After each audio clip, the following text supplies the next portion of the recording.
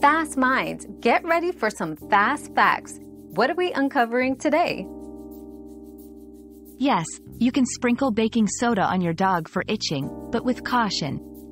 Baking soda can help soothe itching by neutralizing acids and alleviating skin irritation. However, it's crucial to avoid the eyes, nose, and mouth, and ensure your dog does not inhale or ingest it. It's recommended to mix the baking soda with water to form a paste. Apply it to the itchy areas, then rinse off after a few minutes. Always consult with a vet if your dog's condition doesn't improve or worsens. Another mystery solved, but many more await. Keep up with our daily discoveries by subscribing and turning on notifications.